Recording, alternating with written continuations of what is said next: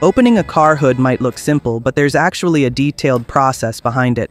First, a pull cable is guided from the opening in the A-pillar panel into the side beam, then pushed forward into the engine bay.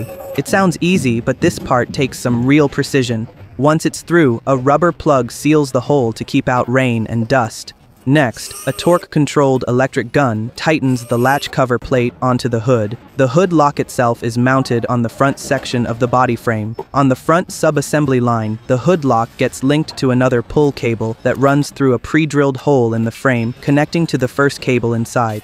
After clipping it in place, the lock bracket is added, followed by 2 screws and 2 nuts, all secured using an electronic wrench. This bracket holds and supports the hood lock, keeping it firm and aligned. Today, almost every bolt is fastened with an electronic wrench. It delivers consistent torque, better control, and prevents over-tightening. That's why it's used everywhere. It saves time and guarantees precision. Once the hood is opened again, the sensor harness is clipped to the frame in its marked spot.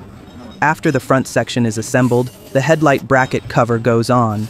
This part is important. The 2 pull cables from the body and the front section need to be fixed underneath that cover. Miss this step, and the hood might not open properly. And yes, some manufacturers have made that mistake before. Finally, the hood release harness gets connected. One end of the dual pull cable attaches to the hood lock, and the other connects to the release handle inside the cabin. The handle bracket goes in first, then the lower A-pillar trim panel, followed by a locking clip. Once the handle is installed, its function is tested to make sure everything works perfectly.